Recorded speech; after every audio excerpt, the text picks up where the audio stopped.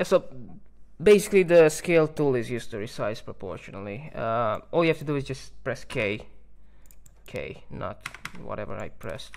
Select your layer, press K, and then you can just scale things. Or just go right here and just click on scale. The difference is between the move and the scale tool is that you can also drag the corners on the move, but it won't be resized proportionally, and you'll have to hold shift. And sure, that works, right? So now we're on scale. It's the same thing basically, but it's kind of not, because let's say you have a text layer. Now you want to do the same thing.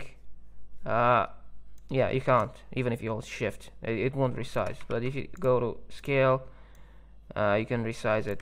Now I'm not sure if that's such a really good idea to resize text like that, because you'll end up with the fraction dimension size. For example, maybe you want to have a 48 font size in pixels.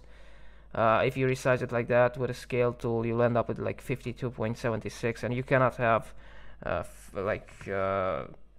decimals in pixels, because one pixel cannot be smaller than one pixel. So it would, I mean, you cannot really do that in the actual code. It will just look blurred and weird. So yeah, I mean, it's just something to keep in mind. But so yeah, that's how you access the scale tool. Just press K or just go right here, and then you can just resize.